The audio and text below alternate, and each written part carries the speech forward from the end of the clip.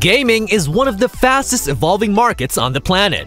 Go back just 10 years and see how much the technology has changed. In this video, we take a look at the games that helped shape gaming as we know it today. The titles on this list all pioneered game mechanics and features that set them apart from the competition. Here are 10 games that were way ahead of their time. A pitch-black night unfolds with the morning star as its only light. And thus the saga begins. When Shenmue came out in the year 2000, it was the most expensive game ever made. The Sega Dreamcast title had a record-setting budget of $70 million. However, that is not the only thing gamers remember it for. Shenmue pioneered QuickTime events, and it was also one of the first densely packed open worlds in gaming. Damn, you're pretty tough. The fact that you could interact with almost anything blew us away back in the day. It would be years before other titles would devote so much time, effort, and money into making an environment feel alive.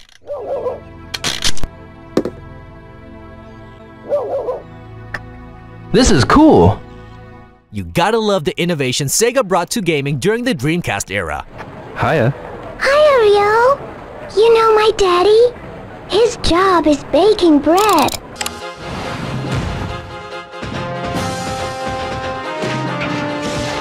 Dark Chronicle was a revolutionary RPG on the PlayStation 2.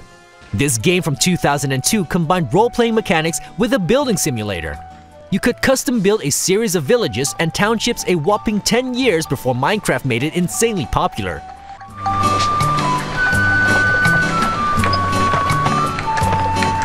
The inclusion of loads of minigames and cel-shaded graphics were also pretty revolutionary at the time. Dark Chronicle even had procedurally generated dungeons. It's a shame the game isn't that well known these days, as it is truly one of the most underrated games on the PlayStation 2.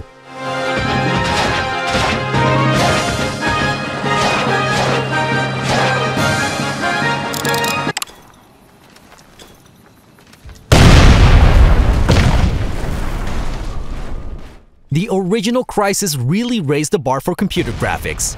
To this day, the PC game is still used to benchmark new hardware. That's how far ahead of its time it was. No matter how much money you just spent on your new PC, Crysis made sure it would run like shit.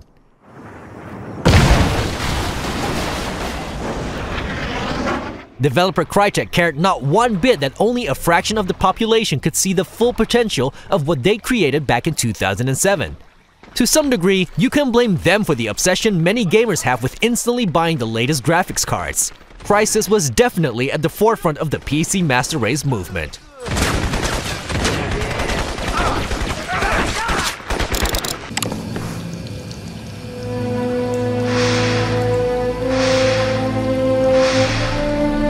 Most gamers think that Telltale invented the interactive story game, but it was actually developer David Cage. The visionary game designer gave us a completely new experience in the form of Fahrenheit, also known as Indigo Prophecy, on the PlayStation 2. Back in 2005, we hadn't seen a game with such direct storytelling and minimal gameplay. Hey, what's that? Stay where you are and put your hands in the air. Cage was the first guy that recommended players not to actually play his titles more than once. Instead, he wanted you to live with your decisions. He has been on the bandwagon ever since, trying to perfect this formula with Heavy Rain, Beyond Two Souls, and the upcoming Detroit.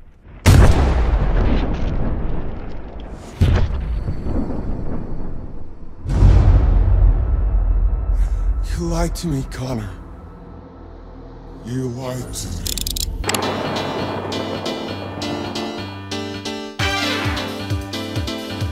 We might have all been playing Tekken on the original PlayStation, but it was actually Sega that pioneered the 3D fighting game. Virtua Fighter completely blew gamers away back in 1993 as the first fully 3D fighting game.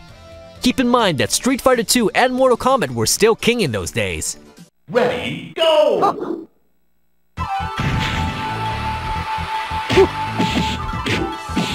One look at Virtua Fighter though, and you knew that fighting games would never be the same again. It might look primitive as hell by today's standards, but we can actually still remember the first time we saw a Virtua Fighter arcade cabinet as a kid. That's how impressive the technology was back then.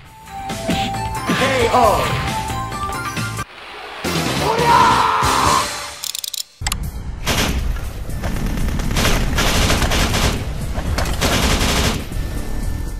Everybody says that Gears of War started the whole cover-based shooter genre, but it was actually Kill Switch back in 2003. Sure, Operation Winback came out in 1999 and introduced the whole cover mechanic. However, Kill Switch was completely built around this mechanic, whilst also introducing blind fire. This formula was very innovative at the time, but the game wasn't a big hit. Fast forward 3 years and Gears of War is blowing everybody away on the brand new Xbox 360. It must suck to pioneer new ideas and seeing someone else cash in on them.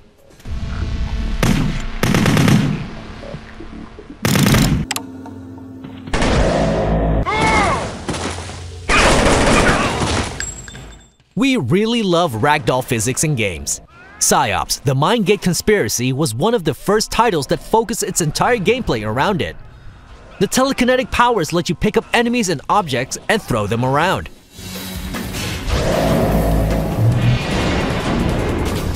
Psi-ops gave gamers a physics-based sandbox with unlimited potential.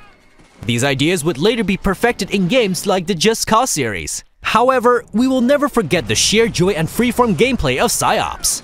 It's such a shame this awesome game never got a sequel.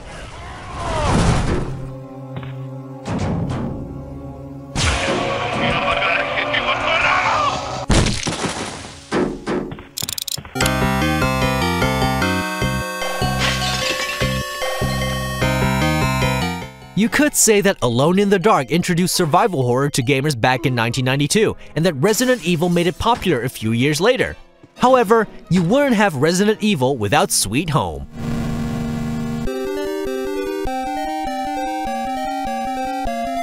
This Famicom game from 1989 was made by Capcom developer Tokuro Fujiwara. It had all the gameplay mechanics we now consider to be part of the survival horror genre. Things like item collecting, puzzle solving, limited save states, and a constant state of threat.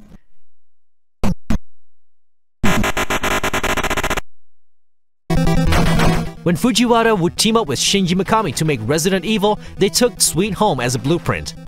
Even in 2017, you can still see gameplay mechanics from Sweet Home in Resident Evil 7. In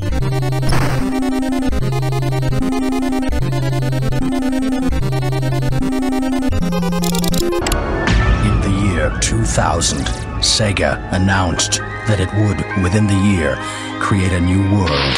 In that virtual world, the Internet. Console games connecting to the Internet is nothing new in this day and age, but it was virtually unheard of in the year 2000. When Phantasy Star Online came out on the Dreamcast, it was a game changer. Going online was a big hassle as you would have to use dial-up internet. However, the idea of being able to play with actual people over the internet while sitting on your couch was just crazy.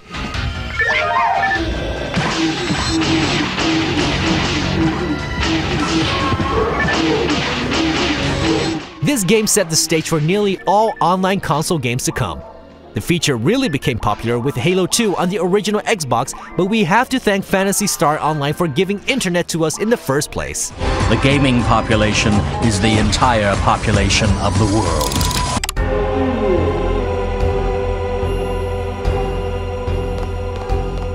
Metal Gear Solid is widely hailed as an all-time classic. Game designer Hideo Kojima made the stealth game genre popular with this legendary PlayStation title. The cinematic presentation and many cutscenes showed that games could be as epic as movies in their presentation. Hold me, Snake. What's wrong? Hurry, make love to me. Oh, Snake, I want you. Who's that? You don't like girls? It also lifted the bar for voice acting with many memorable performances. Who doesn't remember the first time they heard the amazing David Hayter voice Solid Snake? All these things combined make Metal Gear Solid a title that's worth remembering. Colonel, can you hear me? Wolves are noble animals. They're not like dogs. Which game blew you away for doing something completely new? Let us know in the comments, and don't forget to like the video and subscribe to the channel. Snake out. Tatsuya, Dude, why so down? I think a good one is ready to come out of this capsule toy machine.